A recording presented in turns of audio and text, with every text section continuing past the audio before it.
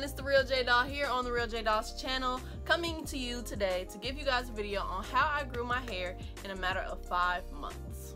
So right off the back, I just want to go ahead and tell you guys that I have been natural all my life. I've gotten one perm probably when I was like in 3rd grade, I want to say, and ever since then my mom just didn't ever give me a perm again. So thanks, Mom, for that, because if I would have had perms in my hair probably wouldn't look the way it did now. I also have low porosity hair. For those that don't know, low porosity hair basically means that my hair does not retain moisture as well as it should. I'm gonna first go ahead and show you guys the before and after, because I know y'all want to see it. This right here is before. This was October of 2018, so that was how my hair was looking then. And then March of 2019, so this year, this is how my hair looked.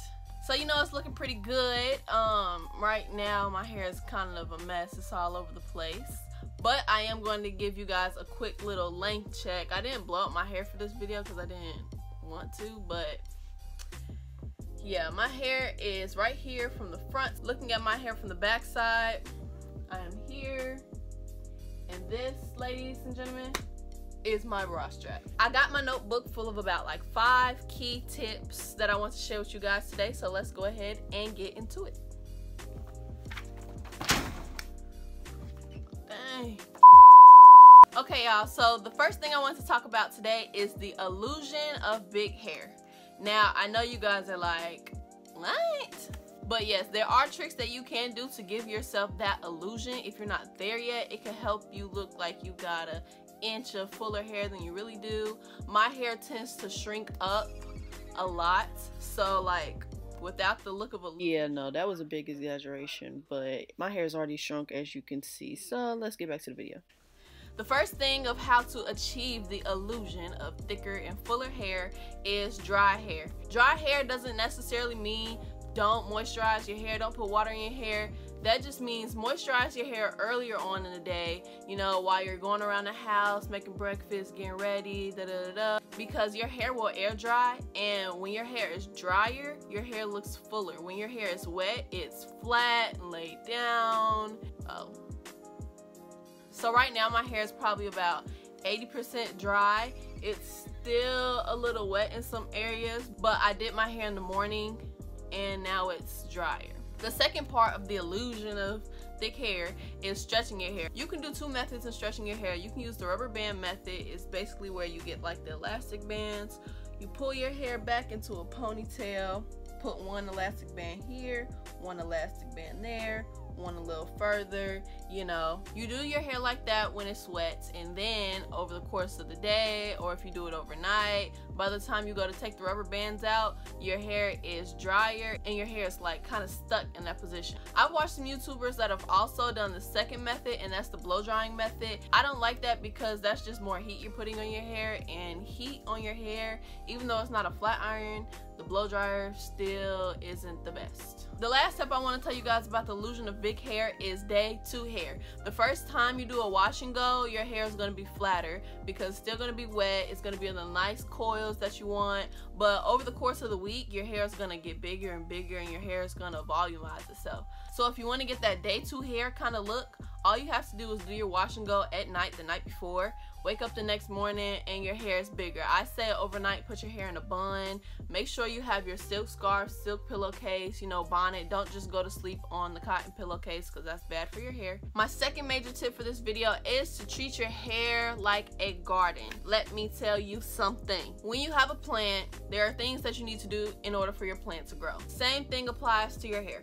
The first thing is watering your hair daily. I put water on my hair every day. I drink water every day. Water is a part of my daily life. In the morning time, what I found that works best for my hair is I take my spray bottle, take it to the bathroom, fill it up with hot water. Yes, I do this every morning, and then I immediately spray the water on my hair and style it right then and there.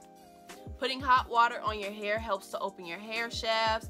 It allows your hair to take in more moisture, and moisture is what you want in order for your hair to grow. Also, moisturizing your hair daily. I use hair milks. I don't necessarily use leave-in conditioners as much anymore, but hair milks, those really help give your hair that good that it really needs.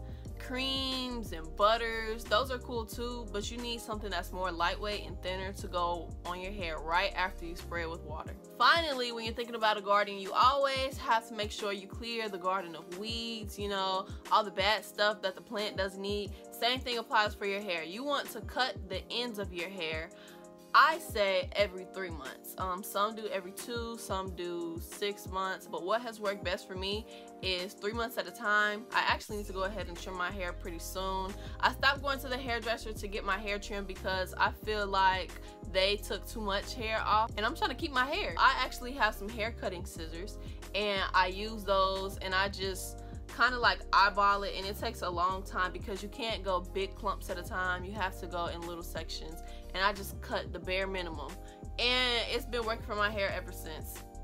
Number 3, be a good friend to your hair. Being a good friend actually consists of paying attention to your friend, knowing what your friend does like, doesn't like, what irritates her, aggravates her, what makes her happy. Same thing to your hair. At first it was hard for me to start understanding my hair, but the more I got into it, the more I learned. Some products made my hair feel brittle, some made my hair feel too soft, some made my hair feel good. You really have to pay attention to the products that you are putting in your hair. If you don't want to spend too much money on trying to find good products to use for your hair, watch this video right here. I recorded it like a month or so ago, and it shows natural hair products that you can get on a budget that still work good. And yes, I use those products in my hair. Number 4, ladies, is to keep it clean, okay? Keep it clean. The first thing I want to talk about is washing your hair. I know at first we always heard wash your hair every 2 weeks, you know, don't wash your hair too much because especially as African Americans, we don't produce as much oil as other races do. But guys, I wash my hair every week. Especially being low porosity, product tends to build up faster on my hair, and when product builds up fast on your hair, it doesn't really give your hair a chance to breathe. Detoxes like the Aztec clay mask and apple cider vinegar, I probably do that once, maybe twice a month. You don't want to over cleanse your hair because things like those are really harsh on your hair, and you don't want to do that too much because you're going to dry out your hair. Deep conditioning. I deep condition my hair every 2 weeks. There was a point in time when I was deep conditioning my hair every week.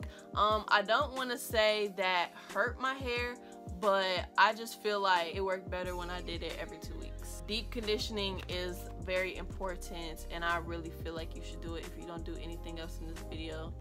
Actually, if you don't do anything else in this video, water your hair every day, but this is the second thing that if you won't listen to anything else in this video, you should do. Next is don't go heavy on the oils. Hair growth oils are cool sometimes. I only found one that really works for me, and that is the wild growth oils. Oils tend to be really heavy on your hair. They can also clog your hair shafts, pores, whatever they're called. They'll clog it up. You don't want to go heavy on oils with your hair, especially like if you're actually putting it on your hair and not on your scalp.